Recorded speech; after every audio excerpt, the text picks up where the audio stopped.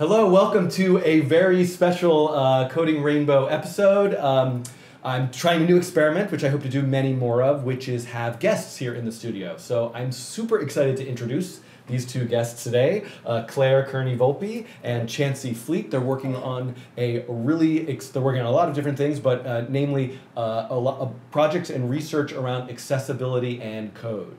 And a lot of the work that they're doing is in collaboration with the Processing Foundation on the various tools that processing works on, specifically P5.js, which is going to have a new release of a web editor sometime soon, which I'm sure I'll hopefully talk about and show at some point. That editor and how that editor can be made accessible and available to blind and visually impaired people. So one thing I want to briefly mention before I get started asking some questions is that if you want to watch this video using Udescribe, which is a tool that allows you to hear descriptions of some of the images and things that we'll be showing, there'll be a link in this video's description for you to go ahead and do that, okay? I guess my first question for you guys is just how did you meet and how did you get started doing this work?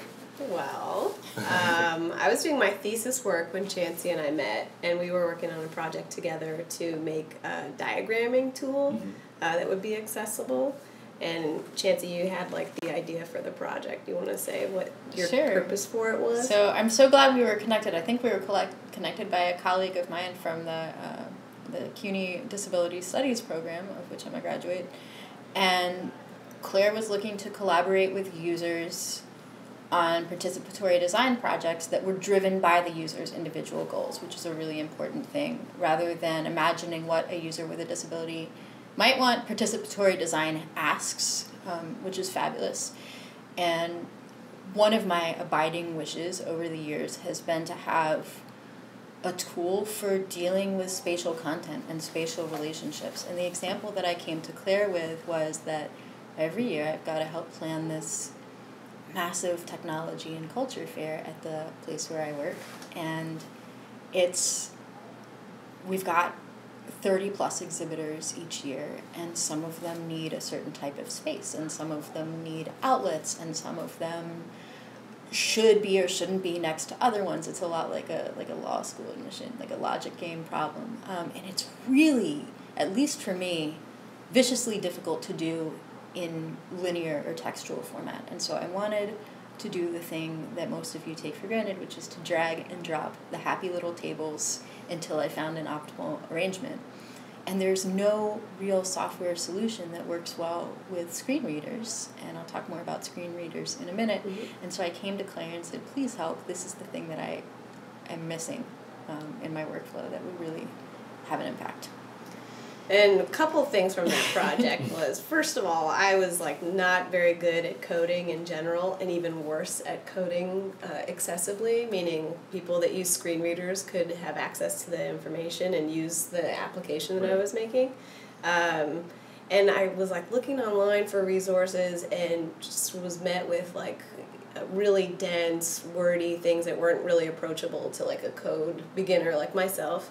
And so that was like the first issue that we butted up against. And then another thing was, if this project was going to be truly participatory, Chancey was going to have to like roll up her sleeves and start coding. But when we looked online, the majority of the resources online for learning how to code were not accessible, or just like not super user friendly. So coding was completely new for you, or had you dabbled or done certain things with it before? I mean, so here's the thing.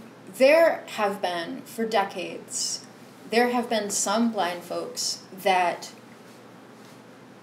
learn to code and that make livings coding. And so I'm not going to say that there's nothing out there, but we're in this moment where, in the broader sense of the term, coding education is being made as accessible as possible. So to different diverse communities, to people that might have never considered it before, to people that might not want to do it full-time every day, but who might need to incorporate it into their studies or their careers. And that's where I am. I'm probably never going to be a full-time coder. That's not my aspiration. There was nothing at the kind of friendly novice level that I could find. An hour of code here and there that happened to be accessible, sometimes a video that was verbalized enough to be usable, but I came across just a ton of websites where either the information was pretty advanced and pretty dense, or if it wasn't, it was heavily picture-driven, relied on videos that didn't have description of screenshots, and sometimes incorporated learning tools like text editors in the browser that were simply not accessible to a screen reader. So I came up across a ton of roadblocks, and so I stopped with just a little bit of HTML under my belt and didn't really revisit the question until I met Claire. Right, and I think it's really interesting that you talk about coding just as a skill or a thing that you might do in combination with what you're already doing in your work or a hobby. And I think this is, coming from the sort of processing foundation and working with tools like processing in P5.js, a lot of the way people learn to program is not to become a computer scientist or to focus their entire life on code, but to add that as a tool into your bag of tricks of things and learn how to and can do. And I think you're right. There's so many things going on right now. There's a new White House initiative, computer science for all. There's a New York City Public Schools initiative, computer science for all. There's that word all there. So I think it's really interesting to think about how do we make what now is sort of part of our culture and everyday life, software, and how does software work accessible for everyone. Yeah, and we knew people were doing it. We knew people were out there coding, and what we did next was we set to task to interview people that were blind and use screen readers. And do you want to talk about screen readers? Because I think I've said that word a couple times now, and probably most people don't know what they are. So, FYI, I guess it hasn't been said, so I'm blind, right? And I don't use a computer screen. So I've got to have a way to access everything that's happening on a computer screen in some other non-visual way. And so what a screen reader does is it renders that on-screen output into something that's more usable for a blind person, which is usually text-to-speech output, and sometimes also or instead refreshable Braille output. If I hold up the Braille display, is that happening? Okay. Yeah. So the thing about a screen reader that separates it from just a straight text-to-speech rendering the way that you may have heard it is that screen readers are super selective. So it would be really arduous for me to listen to every screen top to bottom. I would never get anything done. And so the screen reader allows me to jump selectively using different UI elements to the information that I want. So for example, I can move by paragraph, I can move by heading, I can get something spelled out when that's necessary, and it allows me to kind of judiciously ignore the majority of the information that's on that screen that I don't need at any given time. So where the magic really happens is a combination of non-visual output and smart keyboard or Braille display commands that are conducive to just jumping to the right place at the right time. And so what's happening now with, so how are you incorporating accessibility into current projects that are happening, like the P5.js web editor or other things that are out there these days? So I've found, since our first time working together, I found a number of resources that are a little bit more user-friendly, and maybe I can provide the link to the viewers. Teach Access is one that I'm really a big fan of right now. It's actually an initiative between industry and academia to try to promote accessible code writing literacy. So I think industry is in a place now where these big companies like Facebook and Google and Yahoo, they all are really lacking in the area of accessibility, and there's people are getting sued all the time now because their sites and their tools are not accessible. So they're looking for graduates from academia, from computer science and design, to come out with skills in accessibility. And so it's really an initiative to have education in the schools and job postings for people that are interested in accessibility. And they have really great in-depth tutorials for learning how to code accessibly. So it's at teachaccess.org. And I've learned quite a bit just over working with another processing fellow at Tool Varma, who's has taken a really big interest in the project and has been working with us pretty closely. Just some tips and tricks along the way for coding accessibly. It's daunting how much information there is out there, but it's just about incorporating it into your practice and slowly picking up things as you go, as with all coding. But yeah, we've been spending the last, Chancey and I, how long has it been, like 4 or 5 months on the project? Quite a while on the project, working to make specifically P5's web editor accessible to people that use screen readers. And so after the interviews that we did with people that are blind in code, we call them our expert stakeholder interviews, we started doing like fun workshops with like 8 to 10 people at a time, learning how to code in HTML, CSS, and JavaScript. All of the participants were screen reader users and blind, and we learned from each other, like how people that use screen readers could learn how to code, or what the sort of workflow would be like, what kind of web editor or what kind of like IDE is helpful, because a lot of them are so visually oriented. So it was like a big learning process, focus group, workshop stuff that's happened over the last like few months. And now I think at the end of October we're ready to release like the first go at an accessible web editor whose output is, right now it's like text-based, but we're adding some tonal stuff. So conceptually, we've come across some naysayers for the project because P5 is like a very visually oriented language. So it's been a really Can I talk about that? Yeah. Okay, so this is one of the things that seems to be cropping up again and again right now, because we're at such a moment again of increasingly available what you would call visual technologies. They're everywhere. So everything from maps on mobile to drag and drop interfaces. And I was told so much in school, you're going to be excused from this assignment because it's very visual. It's actually not. Most of this information and most of these interactions that we think of that way are not inherently visual, any more than the text that's now on my Braille display or coming out of my text-to-speech from my screen reader is inherently visual. What they are is spatial, and what we need are adequate, equitable spatial representations. There are blind people who you would think of as visual learners. I think of them as spatial learners.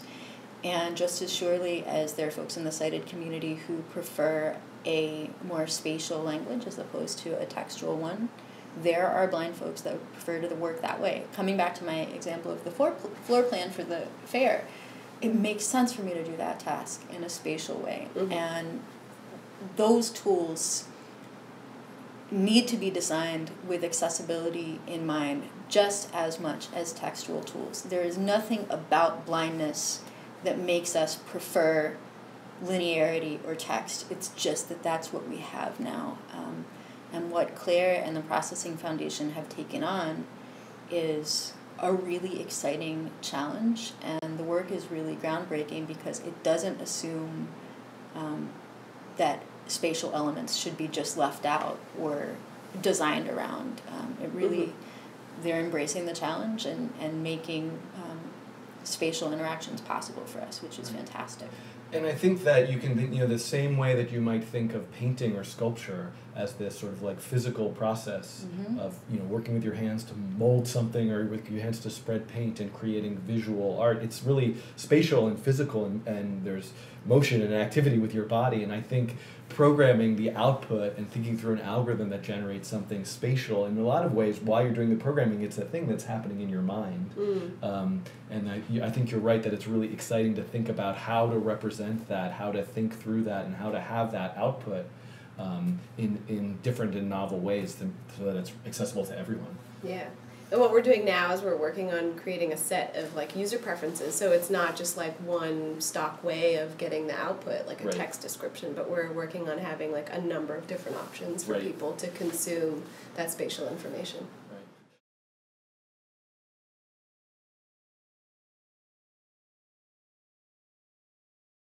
So if somebody wanted to try a screen reader and get a sense of that experience, what would they do? Well, if you have an Apple device, it's very easy. If it's an iOS device, you can just tell Siri to turn on VoiceOver and later turn off VoiceOver. If you have a Mac, it's going to be Command F5, which is a toggle. And if you are a Windows user, you're going to want to head over to nvaccess.org and download the fabulous free and open source non-visual desktop access. A couple of things to note: you're probably going to want to pull up some quick references before you start your screen reader journey, because if you're running a screen reader on a Mac or PC, you're going to want to know some vital keyboard commands for moving around, because for most screen reader users, it is a mouse-free life. And if you're using an iOS device, you're going to want to understand that the gestures totally change when the screen reader is on. So if you were to tap the screen with VoiceOver on, it will simply speak the element that you're tapping, for example. And a double tap for us is what you're used to as a single tap, and the list goes on. But the good news is that there's a ton of documentation out there, and there's also a fabulously supportive community. On the Apple side, go to applevis.com for a really lively, well-informed, and good-natured community of support for both users and developers around Apple accessibility. And on the Windows side, of course, nvaccess.org has quite a wonderful community of its own. That open source screen reader was developed by and for blind people and has a ton of community support available. That's great. It's interesting to think about what might be some aspects of programming, the process of programming that the screen reader works sort of perfectly for, whether it reads out, there's a bug on this line of code and it tells you what the bug is, versus other things that maybe don't kind of work with that model, and whether there's other kind of haptic or audio feedback that could work. And I wonder, is this something that you guys are wrestling with and thinking about, like, does the screen reader translate right to the editor? Yeah, so a lot of the common, like, UI elements translate pretty well, like buttons, as long as they're labeled correctly. But something, again, IDEs have like a lot of like visual syntax highlighting and stuff like that.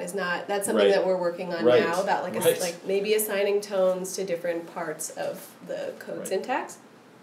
And also like visual linting, so like as you type, there are error messages that you can see. There's like parts of the code that's highlighted.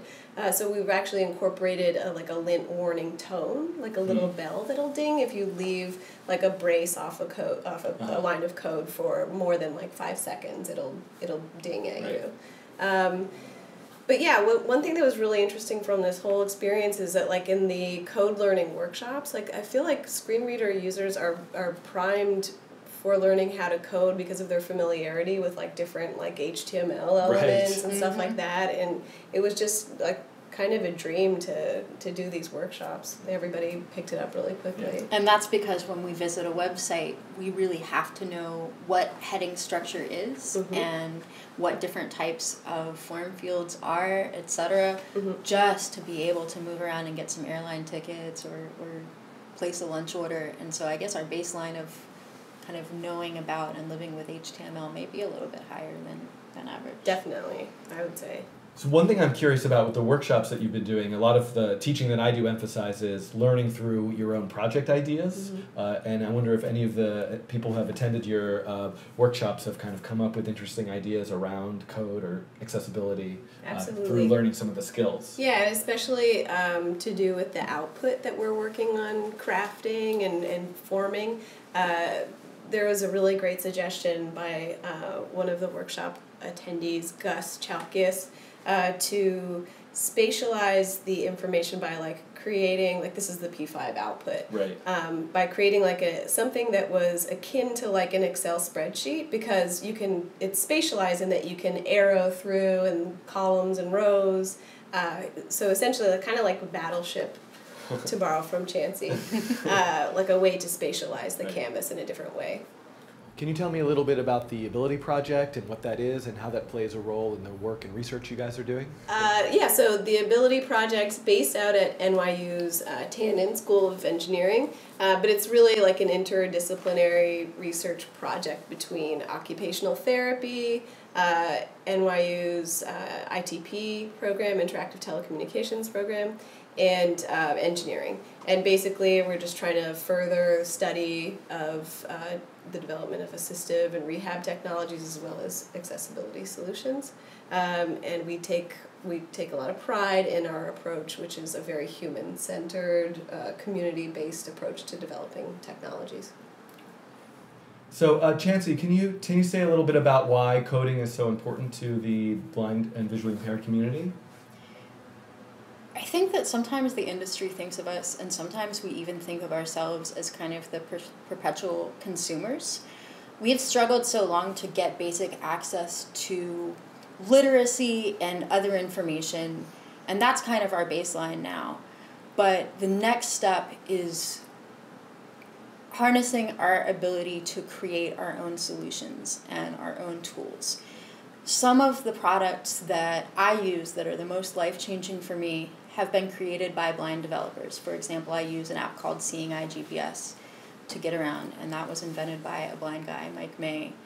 And we need to grow the base of individuals who are willing to engage with their everyday challenges from a problem-solving mindset and then share those solutions. I think ultimately the most compelling technologies and tools we'll ever have will come from within the community. If you think about it, we have Braille because of Louis Braille. We don't have it because of outside in development. And we need a proper grounding in the fundamentals of coding in particular and STEM education in general so that we can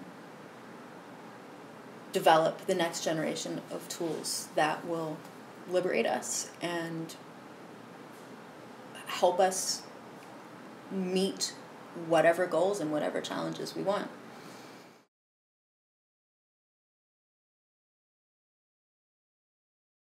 So if people are interested in learning more or getting involved or contributing to your research, is like how can they, what are the kinds of things that are stumbling blocks or things that you need help with or ways that people could get involved? Yeah, well, we're hoping to get some help with making some examples with accessibility in mind. We're hoping to get some examples that have been created entirely using keyboard commands and with screen readers.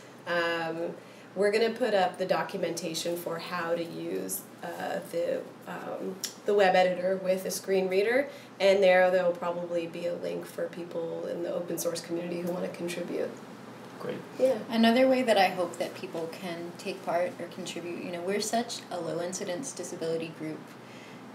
And again, thinking about my education, I just remember being excused from so much, and I was a pretty academic kid and a pretty willing to try things, but the educators in my life weren't sure how to adapt STEM activities. So I think one of the most important ways that folks can help us out is if you found out about this project, if you try the tool, and you know someone in the community who's either an educator, a person with a print reading disability, or a visual impairment, and they may be wondering whether programming is possible for them or whether any kind of spatial computing is possible for them, connect them to this community of practice, because there are tons of us out there that just assume that we won't be doing this. Mm-hmm. And the moment that we get connected into the community, we can first start learning, and then after we gain confidence, we can start contributing, and the knowledge base grows. And we need help connecting to each other to make that knowledge base grow in the way that we know it can. Cool. Yeah. Wonderful. What she said. Yeah. That's great. Well, I hope that people who will be watching and maybe know someone who's interested in coding and wants to get involved and learn and contribute, that they can get in touch. And you can always get in touch with me, and I'll help you get in touch with Claire or Chancey or through the right channels to help contribute and participate. So thank you guys so much. It's really exciting to me to have this venue to doing all these programming tutorials, and honestly what I'm doing is so visual through video, programming with visual. The output is visual, generative, and so I think it's really important for me and for everyone to sort of keep in mind all the different people who might want to learn, might want to watch, and might want to participate, and make sure that things are accessible. So I hope that I can help, and thanks so much for being the guinea pigs to try being a guest. I haven't done that before, and thanks everyone for watching, and come back and have another video sometime, okay? Bye-bye. Thank you. Thank you. Bye. Thanks.